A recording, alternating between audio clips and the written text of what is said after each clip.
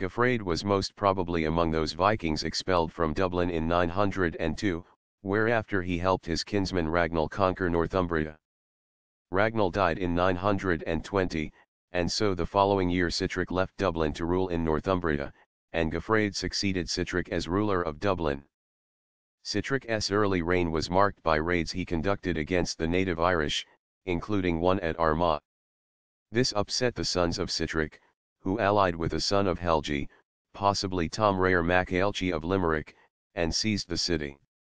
This act began a period of conflict between the Vikings of Dublin and Limerick which would last until 937. He returned to Dublin to eject the sons of Sitric and continued to rule as king there. Following his return he led further raids, including attacks on Kildare and Dunmore Cave. In 931 he led an attack on a camp established by the Vikings of Limerick at Magrain, near the borders of Gofraid's kingdom, with the intent of containing Gofraid's power.